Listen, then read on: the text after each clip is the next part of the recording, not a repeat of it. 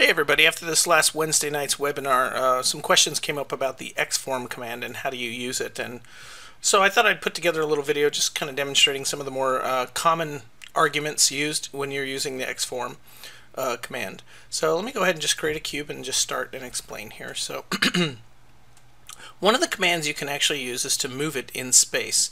So you actually have a relative command and a world space command.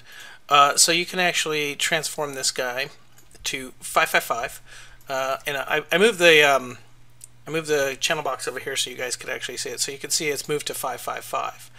And if you do this with the R command, if you keep running that with the WS, which stands for world space equals true command, it'll stay in the same spot basically all the time. And if you use the R command, which is relative, not rotate, it's relative, and you run that command, you'll see that it just keeps adding to it. So watch the numbers over here on the left. You can actually see that it just keeps going up by the value of 5 every time I hit the enter key. So it ends up way out here in space, right?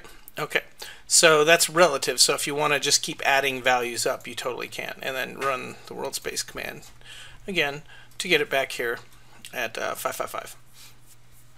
So another way you can actually get values of things is to use the Q, which stands for query. So you can query the translate. Notice here you're supplying it. When you're trying to move something, you supply it with a tuple of 3 values here. When you want to actually get the value, you use the Boolean here, true or false. Like, what is it you want to get? I want to get the world space position, true. I want to get the translate, true. And I want to query that, true. So if you actually run this command right here, you'll see that it gives you 555 as floats. So let's just move this guy off in space, just some other place here. Like this. So here's the values of where I just moved it. Let's see what that position is. So we'll just run the query command. And you can see these values up here, these really detailed float values with a lot of precision, are the same as the float values here inside the channel box. So if you need to get the value of something to see where it is in space, you can actually use that. Okay, so now let's talk about some rotation, some cool objects about rotation here. So EU stands for Euler or Euler. I prefer Euler pronunciation. Both I've heard common around work. So what you want to do is you want to do RO, which is rotation values, 44, 45. And as long as you do Euler angles, it's going to change these values right here, your Euler angles. And sometimes they're compatible values, so it's 45, 45, 45. That's fine. The cube has no problem with that. But sometimes, if you add a value, sometimes some of the values don't match up in space here, right? So I'll show you that here in a minute.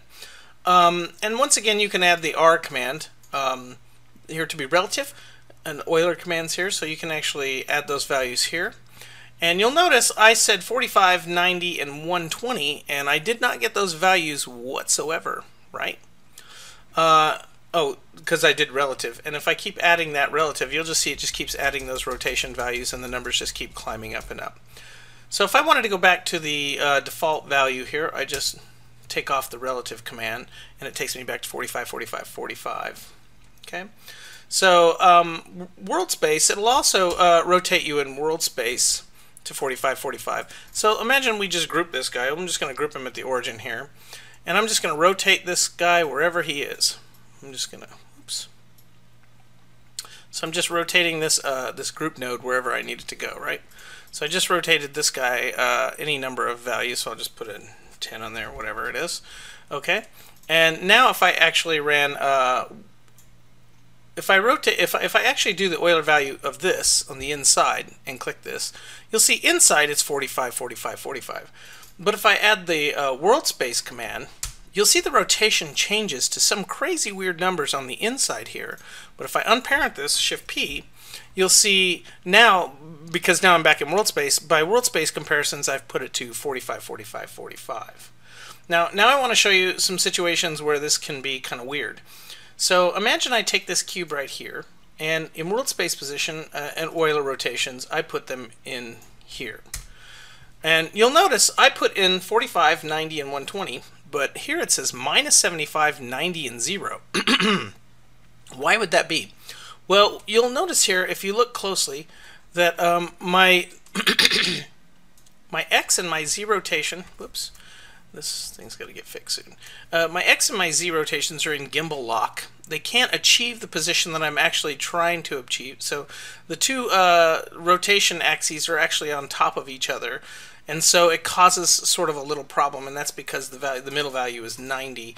And so if I actually went and took out the world space argument, I'd get the right values that I wanted, but you notice it looks like it stays exactly the same.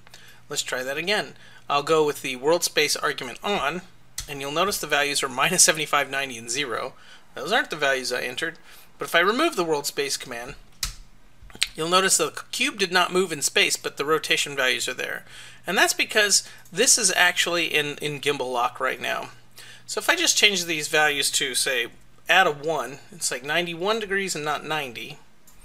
Now if I click it, I get the values I want in world space, because they're not going to be in Gimbal Lock. So just by 1 degree difference, I actually get the values of rotation I want, and then these two values are not changing. So you have to be careful using the Euler rotate command.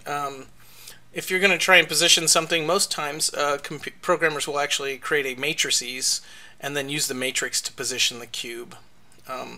Yeah, so that's a different topic altogether. But if you wanted to get the rotation values on one of these cubes, you would actually do the same thing. Add the Boolean true, query true, world space true. Let's get the world space rotation values of this cube, and it will return back 45, 91, and 120. As close as it can possibly get anyway, binary-wise. So, yeah.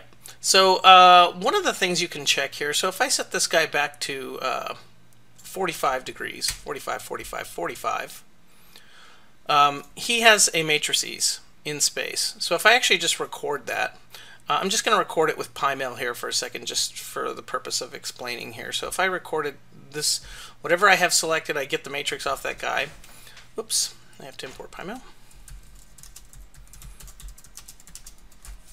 Let's just import that. So I'm going to take whatever I have selected on this guy right here, and I'm just going to save it. So if I look at this matrix up here, you'll see it's a matrix type object, and I have some values that I've stored, right? This is at 45, 45, 45, by the way. So now if I set that with this value right here. So now if I set it with the world space command at 45, 45, 45, and now it's got a slightly different rotation. It doesn't look like it changed, but it did slightly change. And if I get that matrix, I've now recorded position 1 and position 2, and visually they look exactly the same. Let's actually just compare them with the two equal signs to see if they're true, and in fact they are exactly the same matrix. Now remember, we had this one actually looks good, so if we actually do the world space position with 91 instead of a 90 here, let's go ahead and do that. Okay, so we've rotated him here, 45, 91, and 120, full values. And with this guy selected, we'll just record that matrix real quick into position 1. And then we'll use it without the world space command, and we'll record it. Okay, so now the position is still in Gimbal. You can kind of see it's only like 1 degree off Gimbal. Let's record that matrix into position 2, and let's compare those two. They are not the same values, but if you look at them right next on top of each other, these values are identical values. So that means only by the most minuscule values do these matrices not match up. See, these all look exactly the same to me, all the way to, I don't know, what is this, 9 degrees of accuracy, of precision here.